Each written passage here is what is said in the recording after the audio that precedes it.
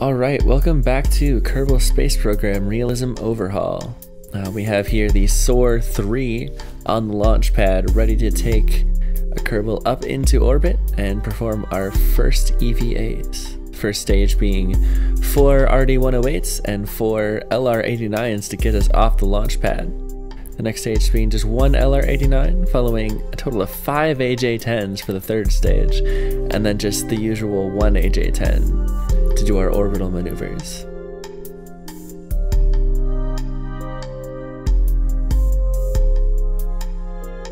And now this is still running with a little bit of KOS, but I stripped it down a lot to basically only help with our ascent. It's going to pitch us over 1 degree every 650 meters again, and then after that, it will give full control to me.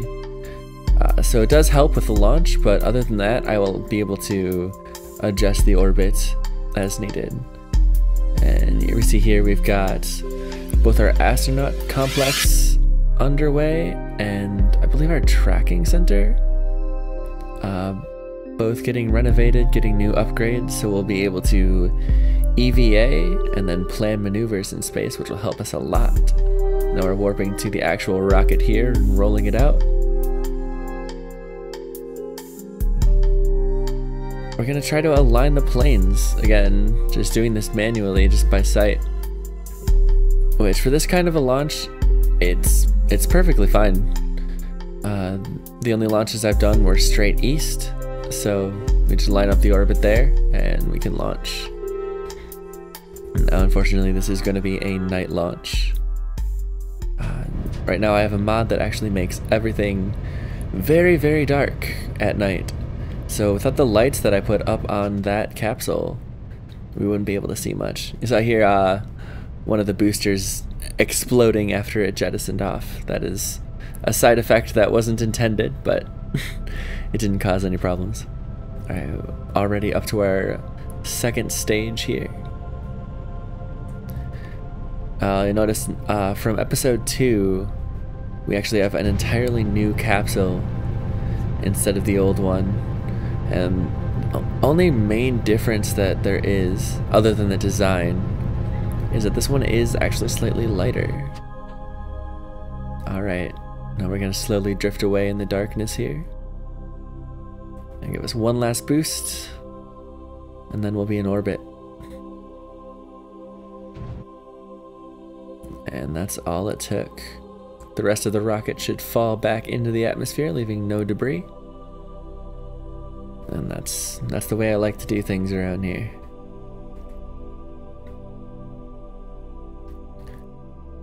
And now we are orbiting the Earth a few times, and this next run we're going to perform a test EVA to make sure everything works correctly and make sure there's no problems.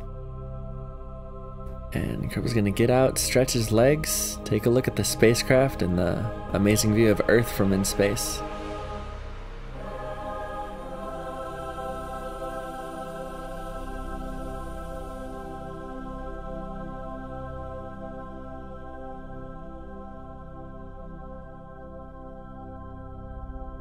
On board this spacecraft, we do have enough supplies to last us about 3 days in space, which is definitely more than enough to perform this mission.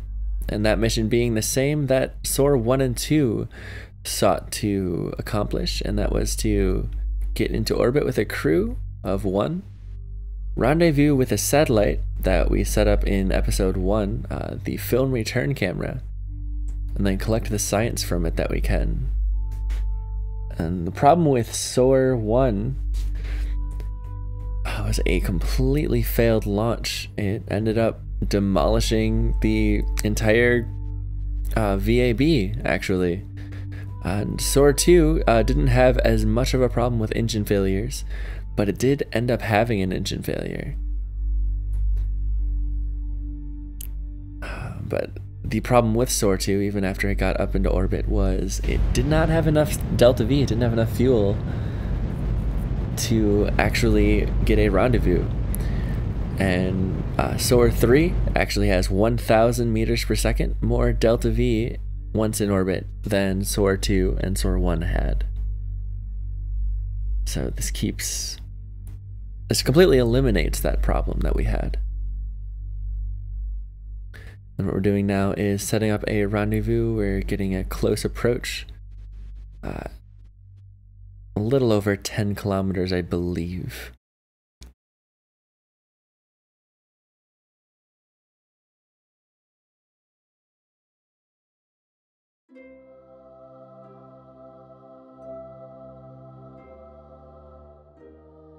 Alright, and here we're gonna burn to kill our velocity at our closest approach of a little over 10 kilometers away from the film return camera.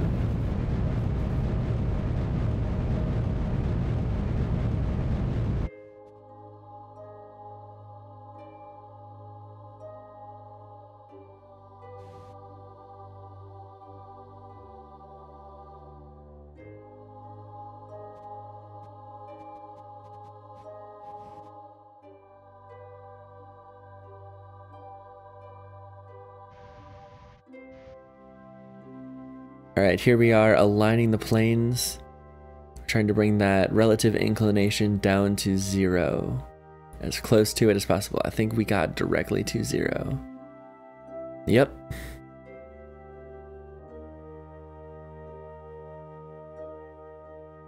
That will help us get a close approach to the target, as close as we possibly can get. Alright, now we're gonna adjust over here and we're gonna kill our relative velocity, which actually will bring our separation at closest approach to about 500 meters, I think we could get.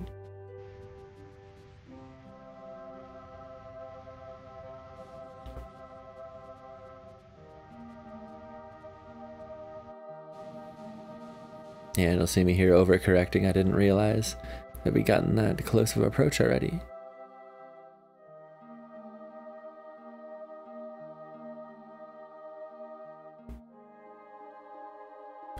Alright, just setting an alarm so I don't warp past it.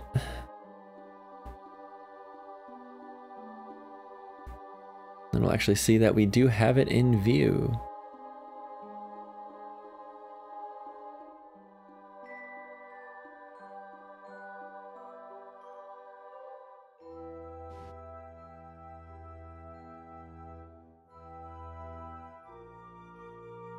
What I'm doing here is fine-tuning the closest approach. I think we get it down to 9 meters, if I'm not mistaken. Gotta kill the velocity first.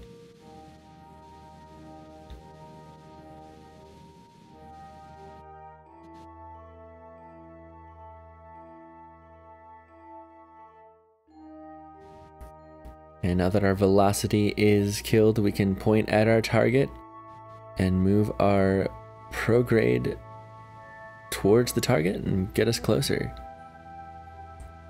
And as we're passing over Africa is when we're going to get our approach.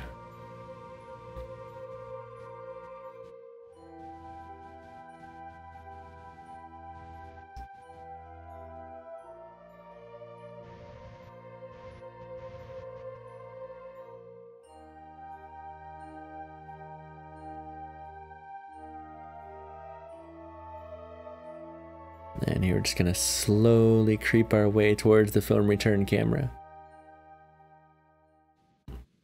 Careful to get close enough, but not too close that we might hit it. Then we're going to stop next to it and EVA and grab that science. Now the film return camera, it can take a picture in every biome. So what I'm going to be doing here is recovering the film and sending it back to the capsule, and then allowing the camera to take another picture in a new biome and rinse and repeat.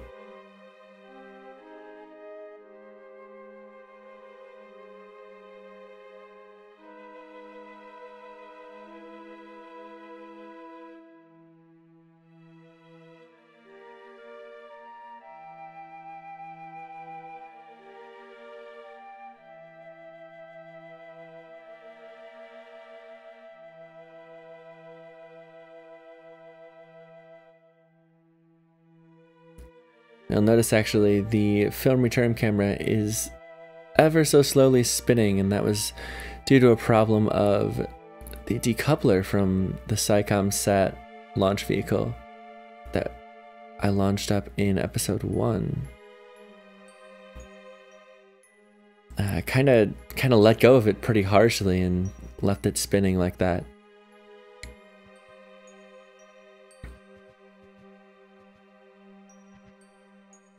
Luckily, it's slow enough that it doesn't cause any problems here, though. Alright, right here we notice there's no biomes until we cross over the dark side of Earth one more time. So I'm just trying to stay as close as I can to the satellite here until we reach the reach night, and then we'll time warp past night here until the day side again when we regain visual, and then I can fine-tune another closest approach to it. Just before we hit South America. Because I know for a fact there's some new biomes that the camera hasn't gained science from yet. So we'll go ahead and grab these.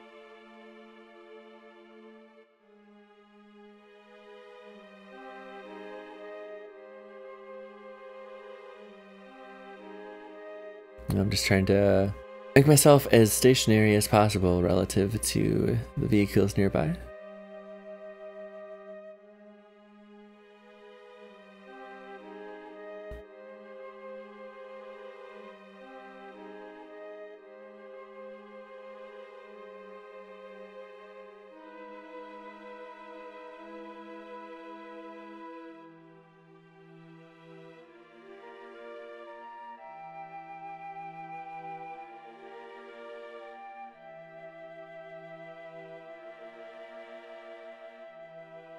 And I'm trying to get, I think we got every biome that we could other than poles, which was for obvious reasons. The camera was not launched up into a polar orbit.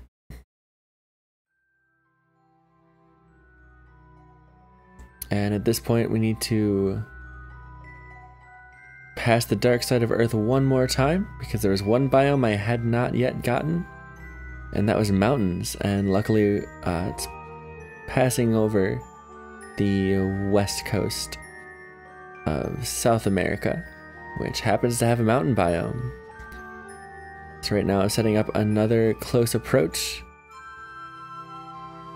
and that will happen in, I believe, 14 minutes from that point, and switching back to the camera and waiting for that that mountain biome to approach,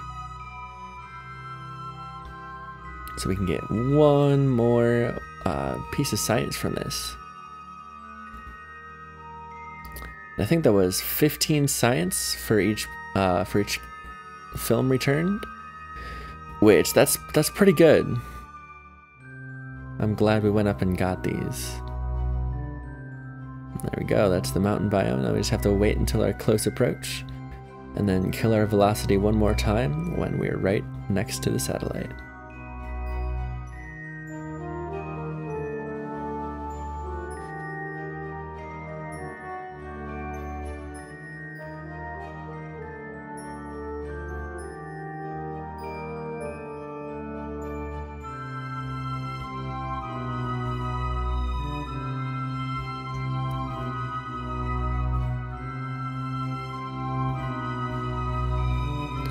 Alright, we got all the science. Now we just need to get ourselves away from the satellite.